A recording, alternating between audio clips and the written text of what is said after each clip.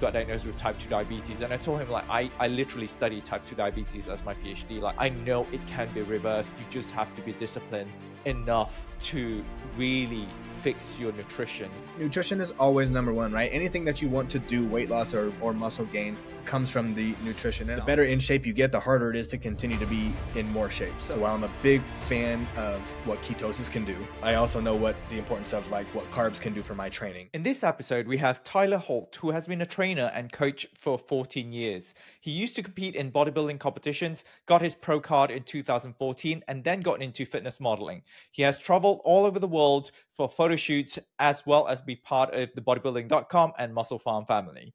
Started his own gym in 2015. He started his entrepreneurial journey and has continued to develop himself and his business over the years. And now he has switched from his normal bodybuilding style to endurance events. Started last year, he did a triathlon and a marathon. He found a lot of joy in the challenge that endurance has brought him. And when he started working out, he was only 140 pounds, soaking wet, and went into bodybuilding. And now he considers himself a hybrid athlete, trying to be as optimal of a human being as possible. In this episode, we talked about bodybuilding, key factors that determine muscle building and weight loss, best sources of proteins, and the different guidelines, as well as top supplements that Tyler would recommend. Stay tuned and enjoy this episode. Hey, we have Tyler Holt on the H.V.M.N podcast. Thank you very much for coming on. Welcome. My pleasure. Thanks. I'm glad to be on. Yeah, and where are you based, Tyler? I am in Colorado, in Centennial, Colorado. And a lot of, as far as I know, I mean, I've been to Colorado only a couple of times for like events. I know a lot of people there are very much into biohacking, into their health and fitness routines, and also outdoors. So I think that's a great place to be, huh? Yeah, Colorado's a super fit state. Then, you know, things to do all times of year here from summer to winter. And it's just a very, very active and fit community. I love it. I just thought of something. I should make a content on like comparing the fitness levels between states, and then, you know, go into the analysis of why the numbers are that like that. Yeah, you That'll should. be interesting to see. Yeah, absolutely. I know Colorado is usually ranked one of the top or the most fit state, but it might have been beat by another state recently. But I know most of the time it's if not the first one, definitely in the top 3. Nice.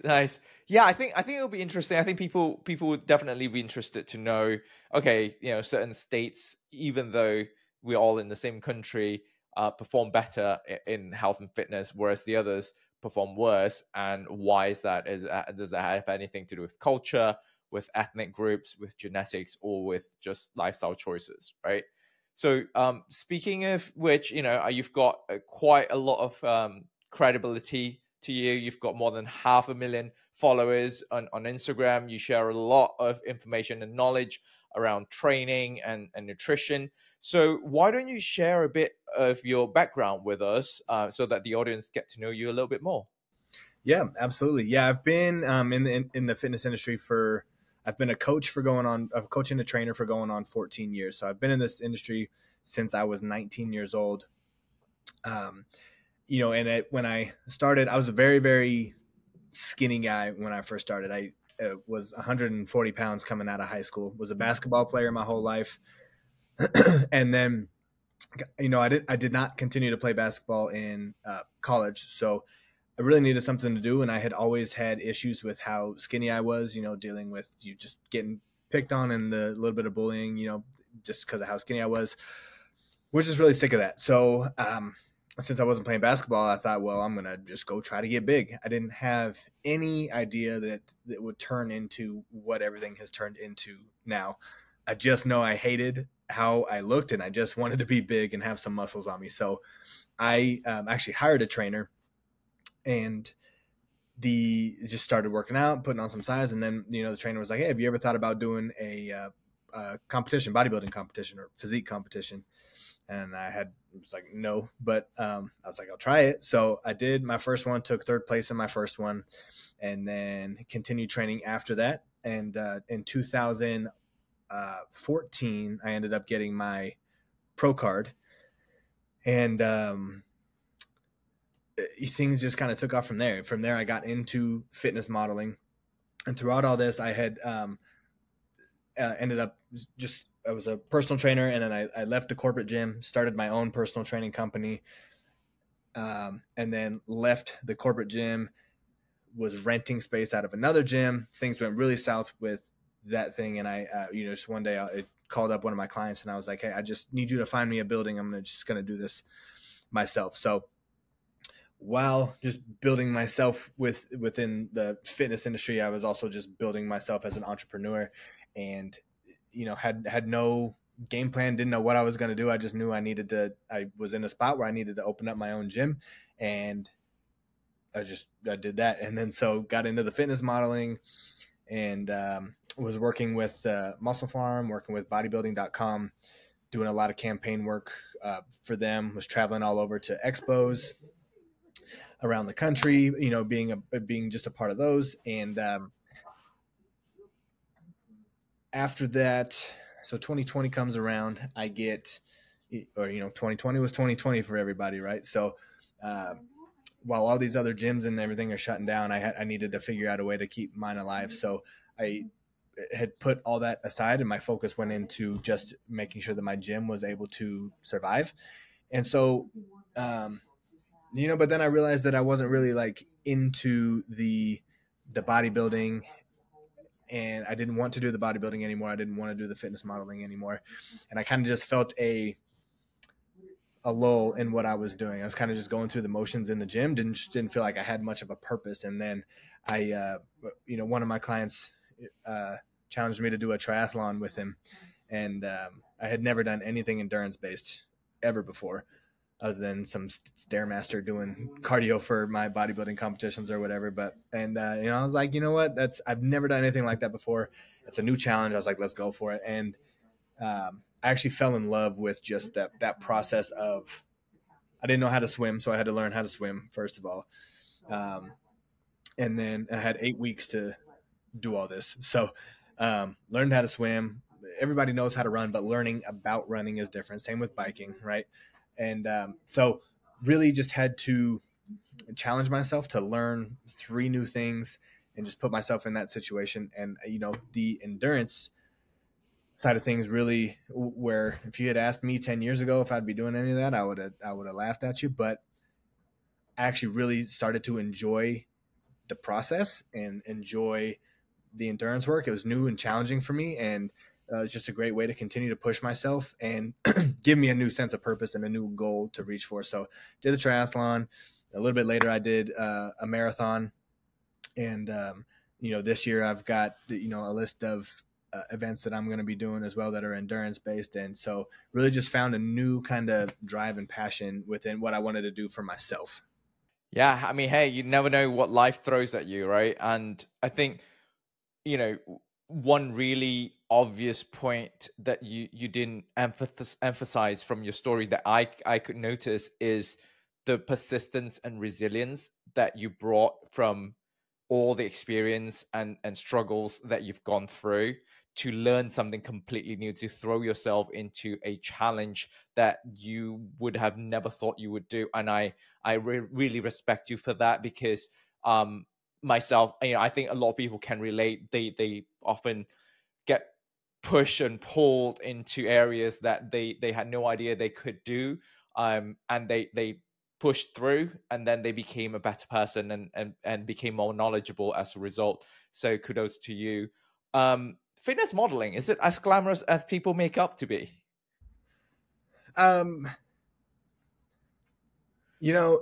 It was fun. I did have a lot of fun. The opportunities I got, I was on a romance novel cover, been in a couple calendars. I've worked with some big name photographers, and it's all very different. And there's a lot of work that just goes into a couple photos and videos and all that kind of stuff. But it's really like the process of being in a shoot, in a photo shoot it's nothing that exciting, right? You're sitting there and they're like, flex here, and you're just holding that. So it's not like it's the after production and like what all gets done, and then they show all this stuff and you're like, wow, that's cool. But the traveling was awesome.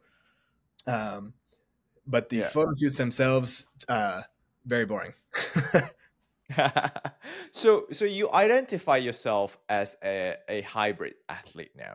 So this, from what I'm understanding, does the hybrid athlete refer to you having done bodybuilding and then now you're into endurance? So hence you're good at both strength and endurance. Is that correct? My understanding?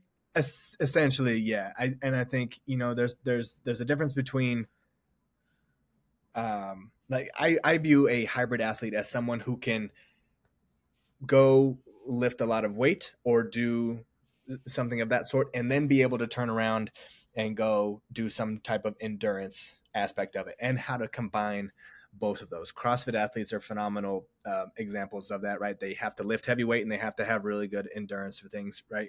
And so, if I want to be able to deadlift 500 pounds, but then also be able to turn around and go run a marathon, that itself, that is a hybrid training. Those are two trainings that do not necessarily help each other, right? Me training to run a marathon sure as hell doesn't allow me to deadlift 500 pounds, right? That doesn't help me deadlift 500 pounds. And me deadlifting 500 pounds does not give me the endurance to go run a marathon. So it is taking two, contradicting styles of training and putting them together.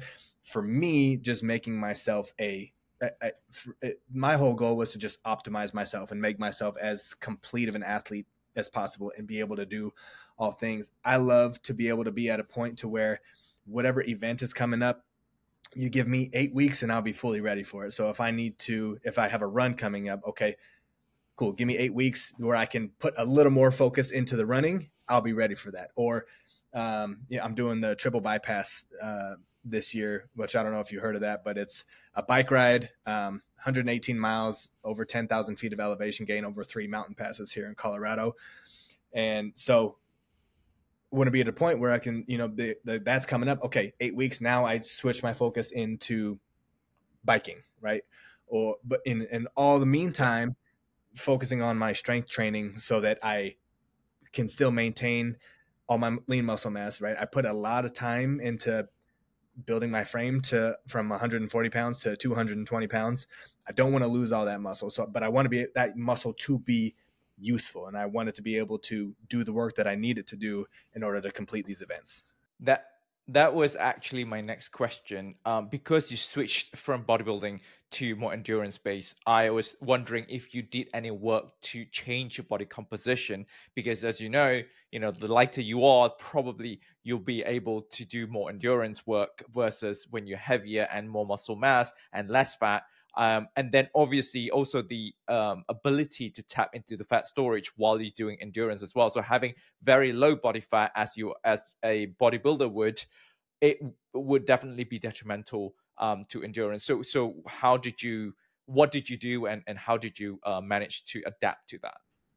Yeah, and so when I did the triathlon was my first endurance based event ever, and I had a goal that I did not want to lose. I wanted to keep as much lean muscle mass as possible, but I wanted to at least be respectable, have a respectable time in that kind of stuff. My goal with the endurance stuff is not to be the best in the world at that, because I do understand that me carrying as much muscle on my frame as I do makes that highly unlikely, right? I'm not Kipchoge. I'm not running a 2-hour marathon by any means.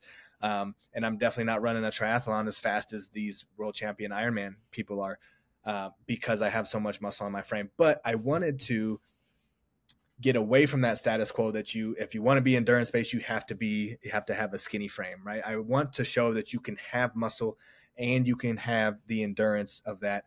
And so if it means that, and if for me, if I'm holding on to as much muscle as possible, and it means that I'm just not the fastest marathon runner, I'm not the fastest triathlete, I'm okay with that as long as I can still complete everything and have a respectable time.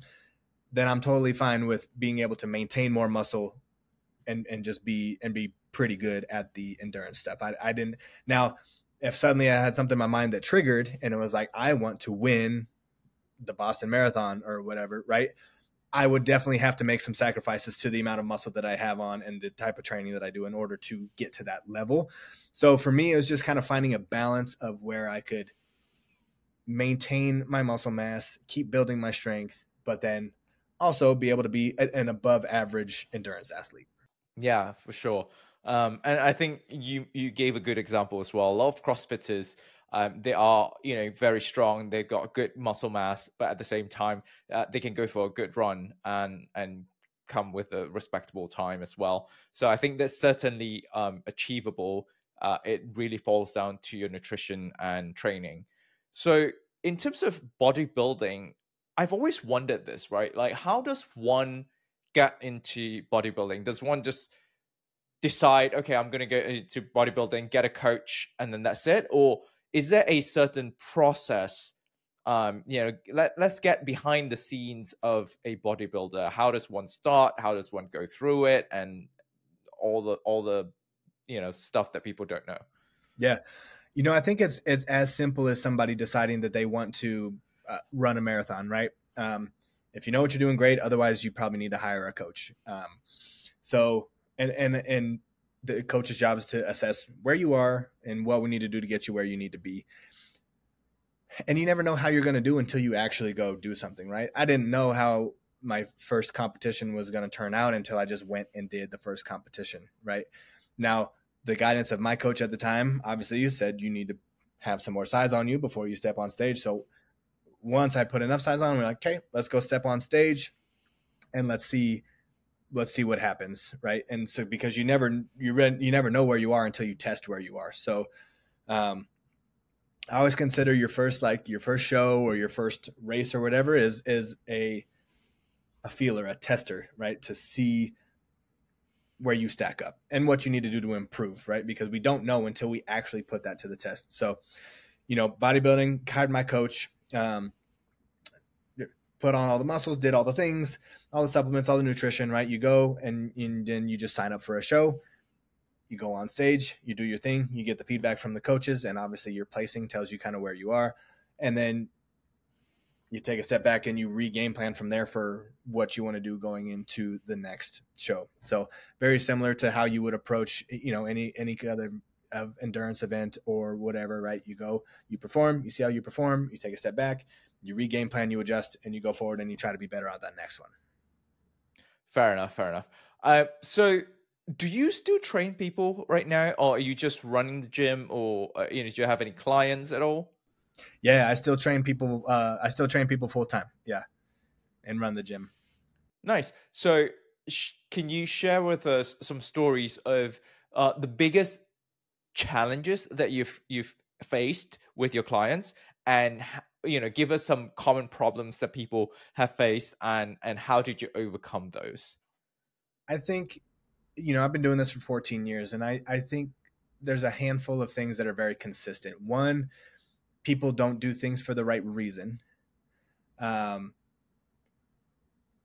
I'll expand on that first. A lot of people want to lose weight, right? A ton of people want to lose weight, be more healthy, whatever that means for them, put on muscle. And so many times, strangely enough, it is not for themselves. It's for somebody else, right? I want to do this so I can be healthier for my kids, or I want to do this because my husband said I'm fat, or, whatever the reason might be. And as unfortunate as it is, and as much as you would like to think that kids or your husband or whatever should be a driving factor in you doing something, it is never enough until the individual wants to truly do that for themselves. And I'll meet with people and they're like, oh, I want to do this because of my kids, and I'll straight up tell them that's not enough. And the look on their face when I say that, they're just completely taken aback. Like, what are you telling me? My kids aren't important enough? No, I'm not saying your kids are not important. They are very important, and you should want to be, but you should want to be a healthier person for you so that you can be a better parent for them, right? So that you can be there for them at their sporting events, play with them, whatever it is. So I think a lot of times one of the biggest things we come across is people just are doing things for the wrong reason, and they don't have whatever in their head has not clicked yet that it needs to be for themselves. And so a lot of people use excuses for different things, like, oh, I'm going to do it for this and I'm going to do it for this. But every single time, what we see is when people are doing it for something that is not for themselves, it just doesn't work long term until they can find it in themselves to be like, I need to do this for me. And then once that clicks, everything is good. Everything is good. Things work, and they do all the work that's required. The second thing, and I'm big on this with my clients, and I push my clients to, I just say, do hard things. That's a very broad spectrum of things, right? But so many people just kind of go through, like, showing people what they can actually do is part of the most, is probably the most exciting part of my job, and the part that I enjoy the most is showing people that they can do more than they ever knew that they could do. Me having more confidence in this person and what they can do than they even have in themselves, until they realize, oh, I can do all this. And that just changes people's lives. That alone is what changes people's lives, right? It's, creating weight loss out of people, that changes their life, all that kind of stuff. But showing people how powerful they truly are, that is what changes people's lives in all aspects, in themselves, in how they handle their relationships as a parent, at their job, whatever it is. Being able to put people in uncomfortable situations and have them overcome those situations is what changes their life. And so part of my programming and what I always push my clients to do is, hey, let's, I'm doing a trail half marathon here in April, and just all my clients, I'm like, hey, you're doing this. It's like, a lot of times it's not even an option anymore. I'm like, hey, you're going to do this. You don't have anything planned. You don't have anything hard, any events that you're doing in the future. So you're going to do this. And some of them are like, oh, I can't do that. And then some of them are totally on board. Some of them are down for whatever. Some are very like, oh, I don't think I can do that. And so that is an opportunity for me to be like, to show them, yes, you can. Here's the plan. Here's how we're going to do this, and force them to be uncomfortable, and force them to overcome these situations that they themselves believe that they can't do. And the result from that, the outcome and how they feel about themselves and how they feel about themselves, is exactly why I do what I do still. Yeah, thanks. I actually saw that somewhere on social media a couple of weeks ago, like, do hard things so that when times gets tough, you know how to handle these hard things and hard moments. I saw that a couple of weeks ago, and it really resonated with me. Having lived in multiple countries, having to live alone, away from family and friends, studying abroad, adapting to a foreign environment, foreign language, foreign community.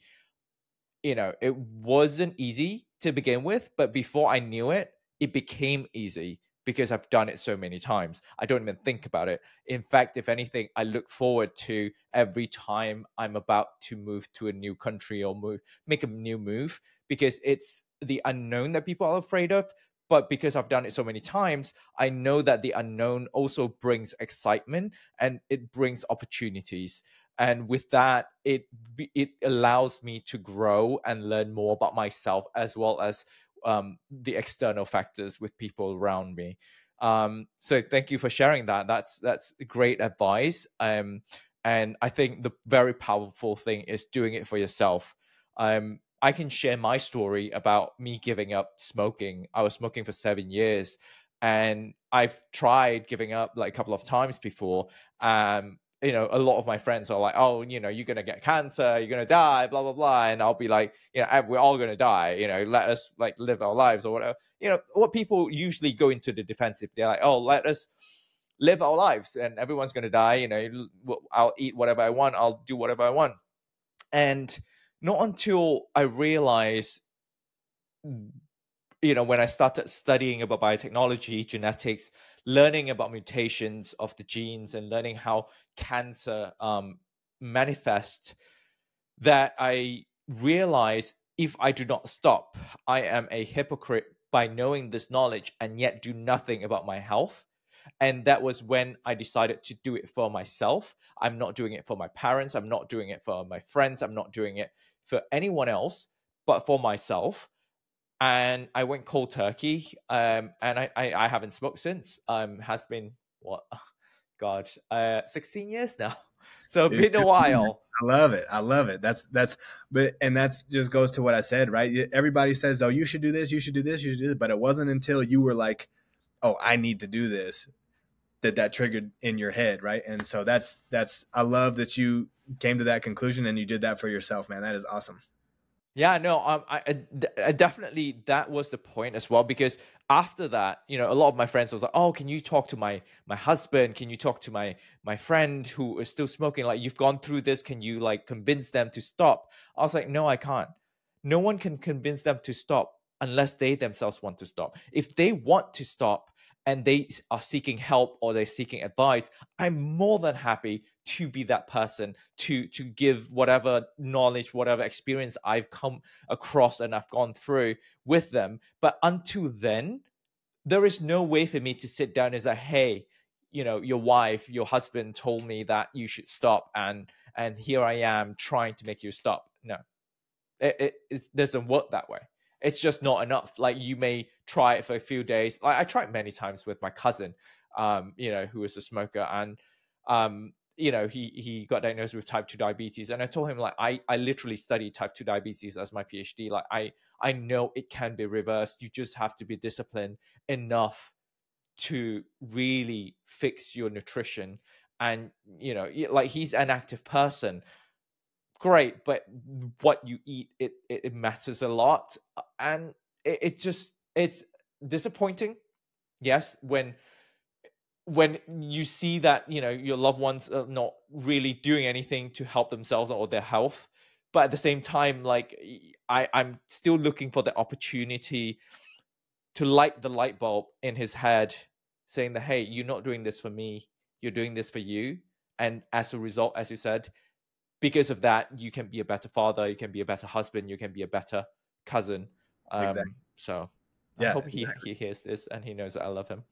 Yeah, and you know what? That's sometimes that's not even sometimes. Most of the time, that's really all you can do, right? Is just try to be one like yourself. Be a role model. Be an image of exactly what that means to do that, right? And then and just support. And you know, it's one thing to like nag and peer pressure and all that kind of stuff. It's another to just be a piece of support that's like, hey, you know, exactly like you said, hey, you know, I'm gonna just plop this in your head here. I'm gonna plop this in your head here, and then hopefully over time something clicks.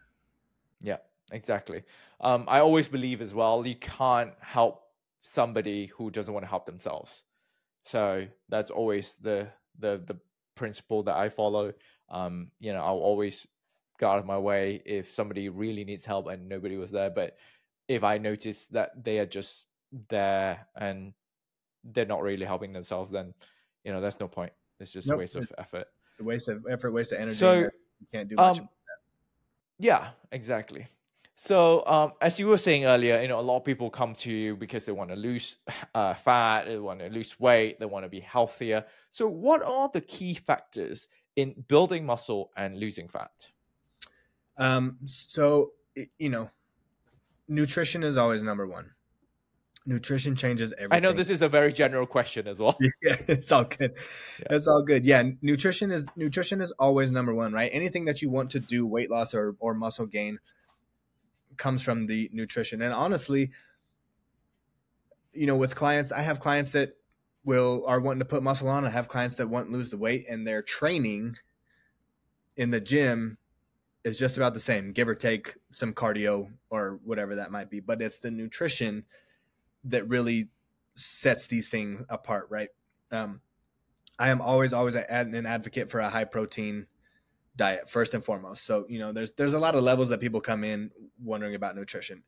From somebody who is coming in and knows nothing about it, okay, we're going to focus on two things. We're going to focus on your overall caloric intake, and we're just going to focus on protein. Two things, right? There's not a lot of reason to say, okay, here's your calories, here's your protein, your fats, your carbs, your fiber, this much water, yada yada. Like, if you overwhelm people, they don't end up doing things. So many times when people come in, it's first thing we're going to focus on what your calorie mark needs to be and what your grams of protein need to be, and then you know we'll work on implementing other things from there. But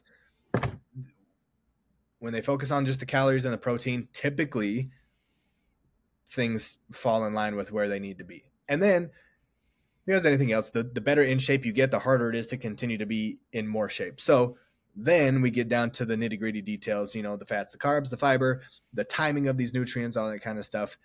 but we worry about that later on when we need to. There's at the beginning, for most people, they can focus on those two things, still make a ton of progress, and then you piece by piece it from there. I get to interview all these doctors, scientists, and cool people in this health and fitness industry, all made possible because of this podcast that is funded by the company I work for, which is Health via Modern Nutrition, or H.V.M.N. And it is not that they pay me to do this, but I genuinely love and believe in the product Ketone-IQ. I use it every day before my podcast, before my workout, or even after my workout for recovery. There hasn't been a single supplement that can give me such a drastic change in subjective feel within minutes as much as Ketone-IQ has. For those of you who do not know me, I'm from Malaysia, I got my PhD from the UK, and my passion is in science and chronic diseases, and I believe it is all about transparency, scientific integrity, and about sharing with everyone so that everyone can benefit from it. And if you like this content and our work, please do support us by liking, leaving a review, or sharing with your friends and families, or even buying a shot of Ketone-IQ at any Sprouts nationwide in the US, and the first shot is on us. Just scan the QR code and you'll get your money back for your first shot. You can also use the code HVMNPOD20, that is HVMNPOD20, and get 20% off your first purchase at the H.V.M.N. website. What about training? So what are, are they tailored and personalized to different clients, or are they specific go-to regimes that you would go to for people who are, trying to gain muscle and lose fat? Most definitely tailored for each client. Everybody's different. Everybody's got mobility limitations of past injuries, current injuries, just whatever kind of limitations that people have. Some people are brand new. Some people were high school, college athletes, and some people have been lifting for the past 20 years of their life. So everybody's different. So I definitely have a, depending on what the person's goal is, I have a general layout, but everything all the time gets customized towards that person. Somebody who wants to gain muscle, let's go back to the bodybuilding, right? Some people just have naturally dominant chest or legs or back or whatever, but lag in a couple different areas. So those programs need to be tailored towards, okay, we're going to build this up with you, right? And same with a person who is wanting to lose weight, right? They might be strong and their cardio is terrible. So, okay, we need to tailor what we need to do to work best for this person, right? And everything is also progression as well. So what somebody might, 80% of your max is obviously different for each person. But in that sense, right, if we're looking at a strength progression, let's say, we take what a max weight is, and then we, strength itself, if we just progress that can be, if somebody is looking to put on size and somebody's looking to lose weight, the strength progressions, those can be pretty similar. But the lifts that we do, the way that we do things, and the amount of volume / intensity that we do those at always vary. Nice. So let's go back to, the nutrition that you were talking about earlier a little bit.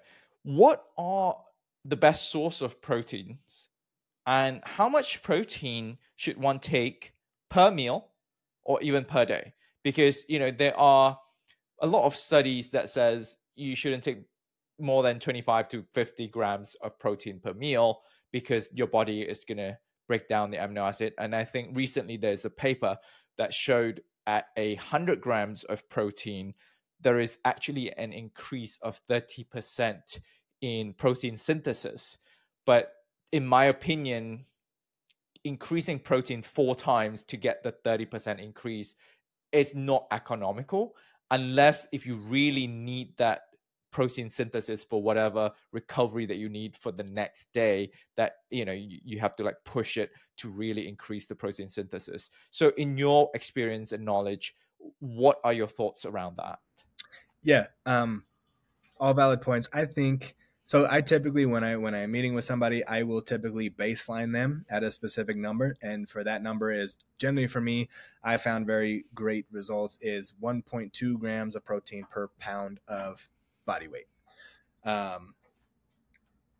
and like I said, I always baseline people to just see how their body responds to it, and then I make the adjustments from there. But generally speaking, that 1.2 grams per pound of body weight is has worked very well for myself and my clients. So we'll start there, and then I do agree that protein should be spread out pretty evenly throughout the day, not even necessarily for an absorption rate, but more for just to constantly have a source of protein digesting in your body throughout that.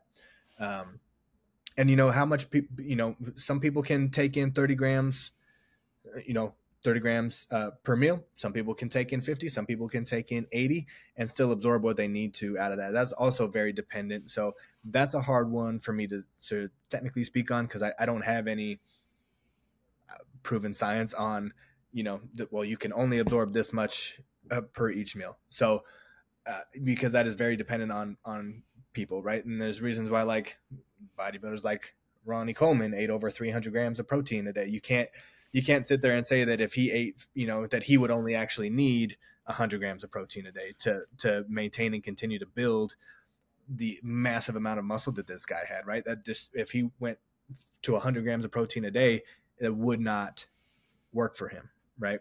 But 100 grams of protein a day would work for somebody who's only ingesting maybe 50 grams of protein per day. So those type of things, those are just all, it's constant look of factors and where the person is and where they want to be. And it's, honestly, a lot of what fitness is and a lot of what programming is starting off with something and seeing how a person responds and making the adjustments as we go. Yeah, I think that's definitely very important. The dialing up or down, the adaptation process. It's why wouldn't we use the feedback system when it's there, right? How strong we feel, how good we feel versus how bad we feel given X amount of macronutrients. What are the best protein sources that you would recommend? I'm a big and I'm an advocate for eating, whole sources of food from animal protein: beef, chicken, fish, eggs, milk, whatever.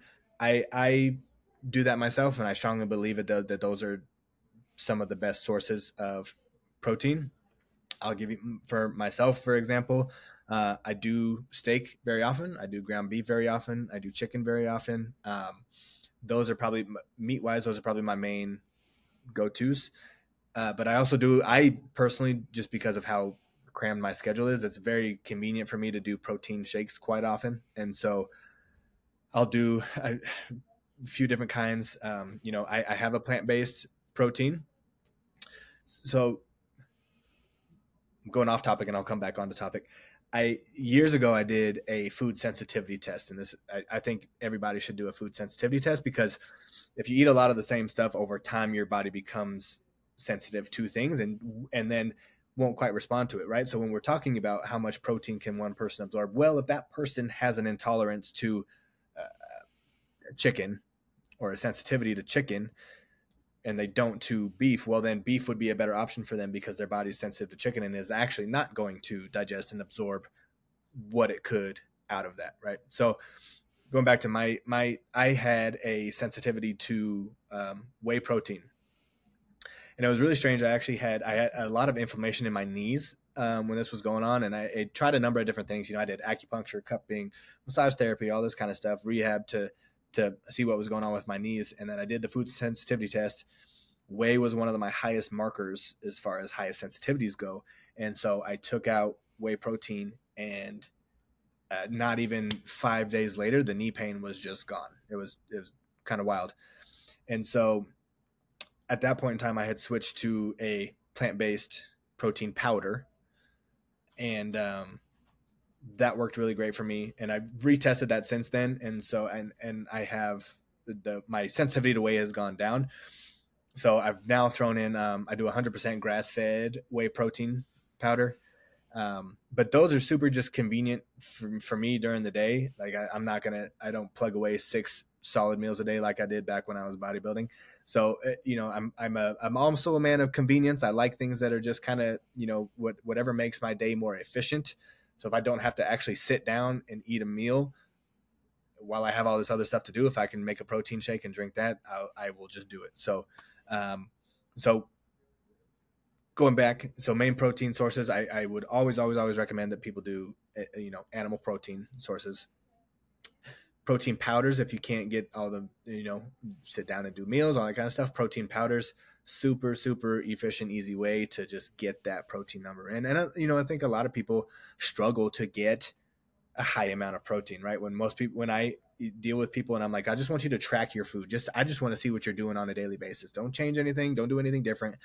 Just track what you normally do. And then when I show them, okay, you actually need to be eating double this amount of protein.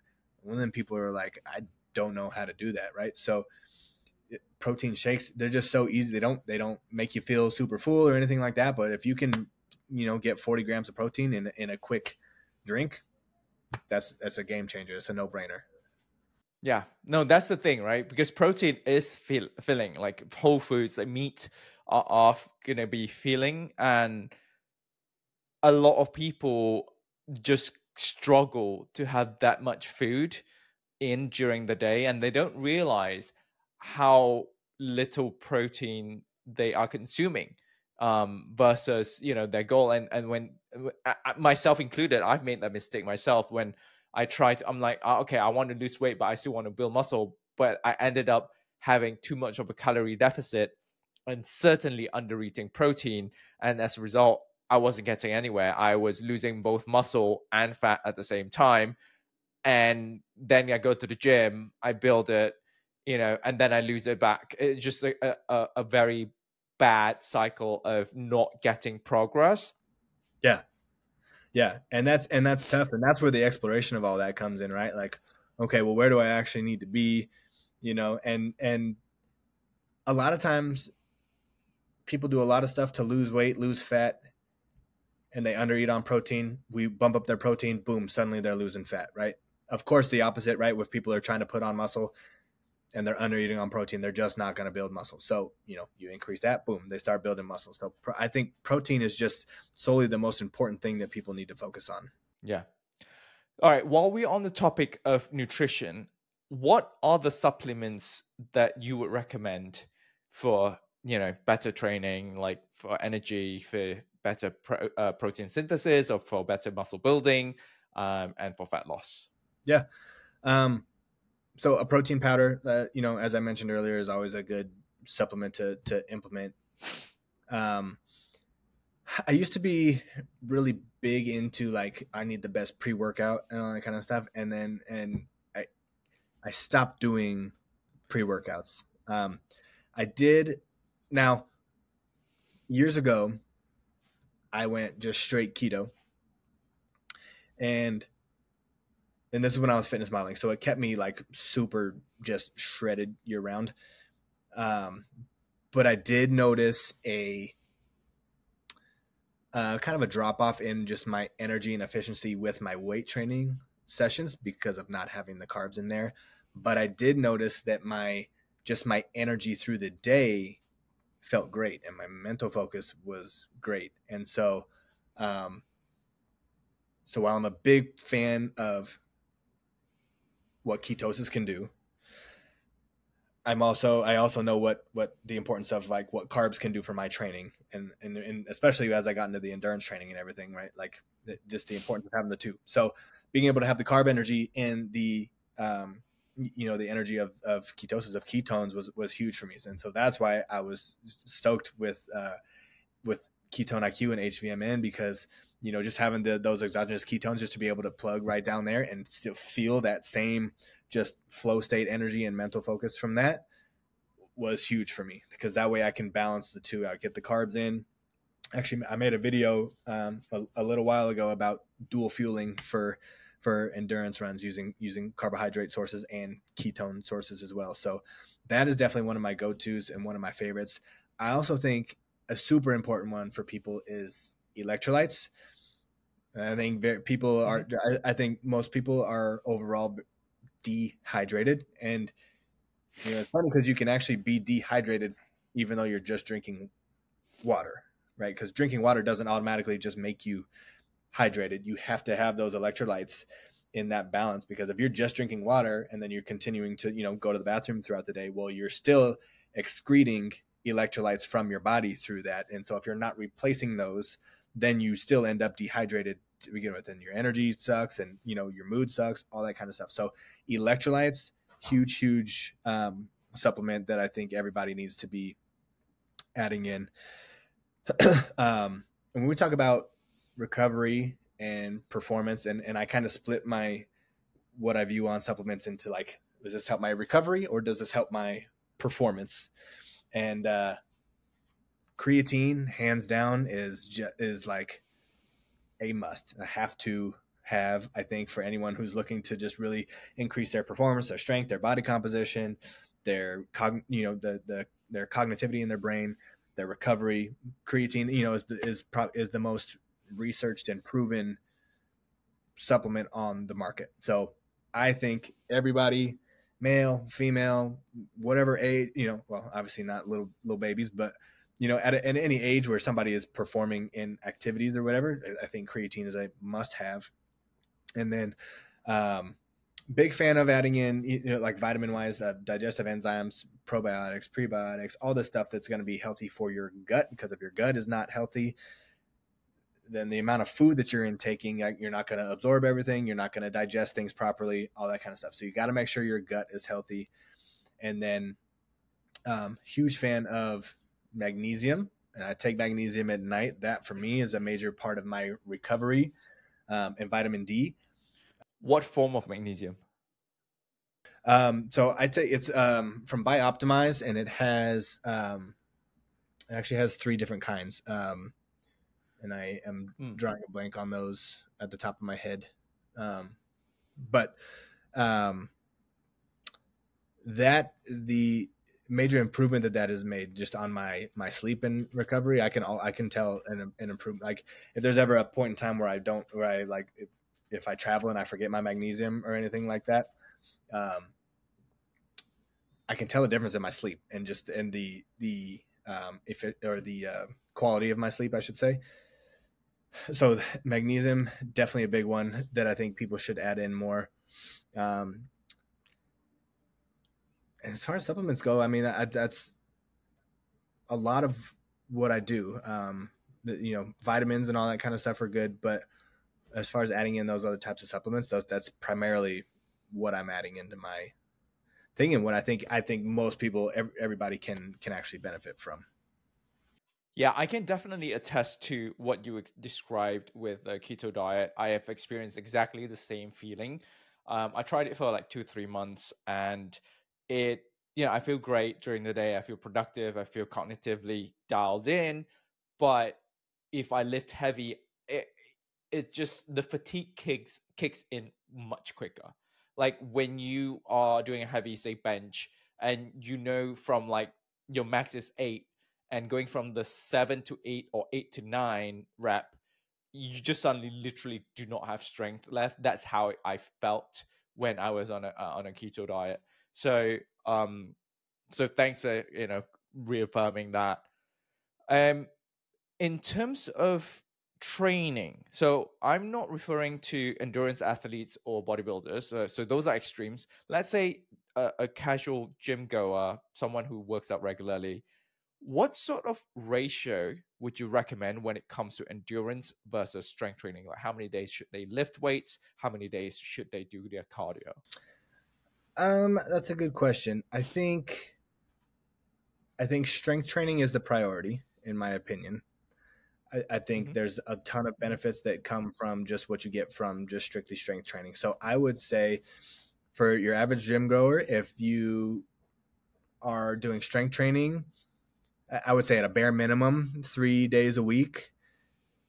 Ideally more of the 4 to 5 days a week, but bare minimum 3 days a week. And then the cardio, depending on, if this person is trying to lose weight or how much weight or whatever, I would say the cardio, 2 to 3 days a week is probably a sweet spot to start with. And then of course you adjust from there. But I would say I 100% always think the strength training is the priority. And I think I think when people think about losing weight, they automatically jump to, I need to go start doing cardio. But, which cardio is great for burning calories, but when we think of long term, what the benefits of lean muscle mass do and strength training do when it comes to fat loss, when it comes to joint health and skeletal muscle and all that kind of stuff, there's just nothing that can beat that. Yeah, fair enough. So, and also since you are one of our Ketone-IQ athletes, I have to ask, can you describe how you feel when you're on Ketone-IQ? That's the first question. And the second question is, what are the use cases of Ketone-IQ do you use for?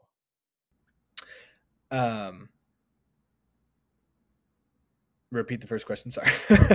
Oh, sorry. Let me put that around. Like, what do you use Ketone-IQ for? And then how do you feel when you're on Ketone-IQ?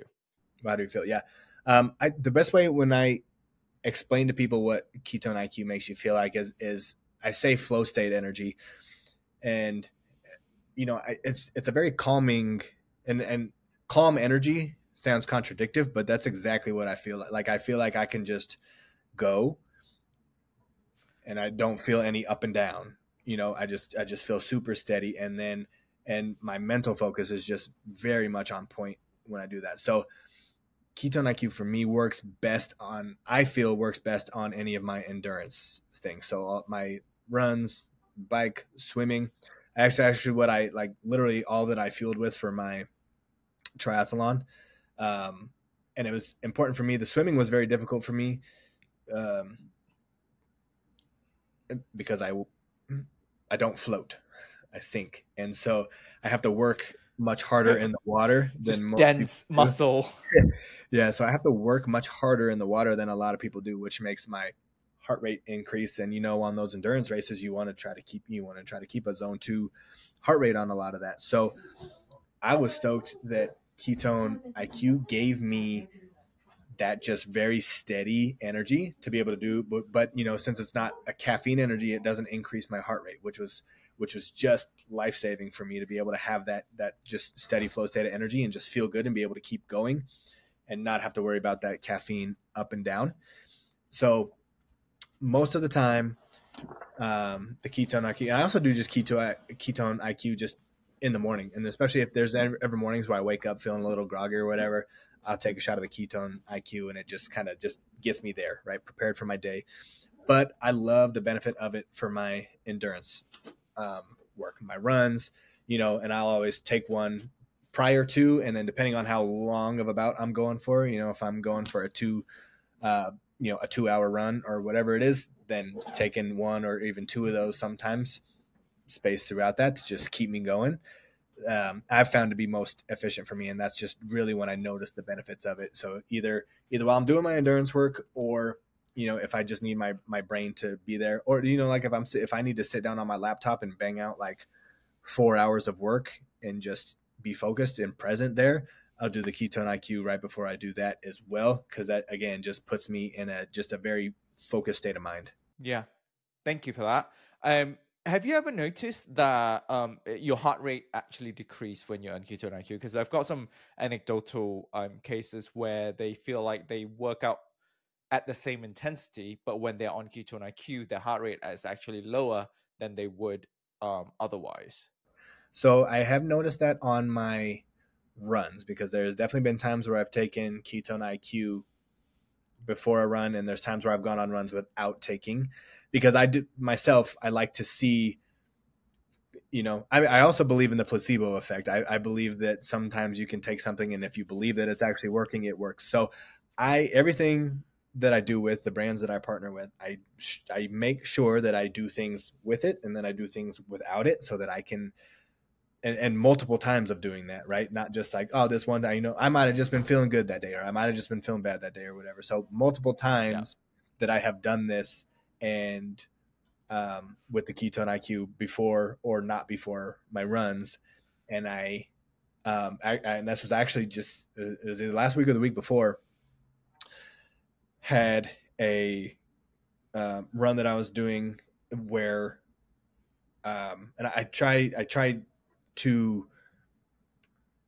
do on my treadmill work, with my training program that I have for this half marathon coming up. I have set paces that I need to do. So my paces stay steady. When I'm doing my zone 2 work, it's all at the same pace. I try to keep that in mind when I'm working on things, right? So if I'm taking Ketone-IQ on one run and then not taking it on another one, I need to make sure that those runs are the same run, right? Same distance, or Right. same time frame and same pace, right? So we need to keep things as simple as possible, or as close to same as possible.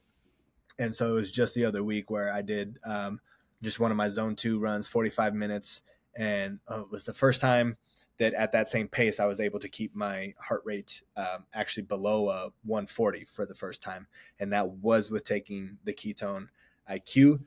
And I have noticed when I don't take it, my heart rate starts off pretty steady, but as I progress through the run, even if I'm keeping the same pace, it will start to climb. It creeps up. Yes, It with creeps me up, yeah. keeping the same pace. And I have noticed that when I do the Ketone-IQ, that does not happen. So yeah, I would definitely agree with what you said about that. Yeah, I've noticed sometimes myself, and I try to, do experiments with myself, but I haven't been able to replicate it 100%. I think there are like maybe 5 out of 5 times, like 3 times it works, and then 2 it doesn't. I don't know what the variables are, so I'm still trying to like figure that out. So I think the best way to figure out is like to work with like athletes like you guys who track everything and everything's dialed in and making it as consistent as possible, and then being able to really single out the variable that is causing that. Yeah, and that's a lot of variable to keep up with, right? And that's why like it's great when you have like those studies that show, like, because that's what they do. They keep everything consistent and try to keep everything as similar as possible in order to just see the efficiency of just this factor being put in. So that's super important. And like I said, that's why when I test things out, I try to keep as much the same as possible, given, was it a stressful day? Was it a not stressful day? Did I get 8 hours of sleep? Did I get 6 hours of sleep? Right? There's only so much you can fully control, but I would say in a grand scheme of things, from what I've seen with it, it most definitely helps with that. All right, cool. Tyler, it has been a great conversation. Thank you very much for coming on. For our audience who would love to know more and follow more around, the knowledge that you spread to the world, where can they find you? Can you please share with us? Yes, Instagram is definitely my number one. My handle for that is @tholt21 _. That's, and everything else is linked to the Instagram, but that is what I am using mostly. So, and I try to be super responsive to everybody. I try to help anyone who messages me or has questions or anything like that. I was, once a person asking everybody else for help and picking people's brains and all that kind of stuff. So I definitely try to give back on that. So would love to hear from you guys and speak with you guys and have conversations. And I appreciate you having me on, man. It's been a blast. And that it's strange, like you said at the beginning, it's weird that we're just now meeting, but I'm glad we did. Yeah, same here. Thank you so much. Awesome.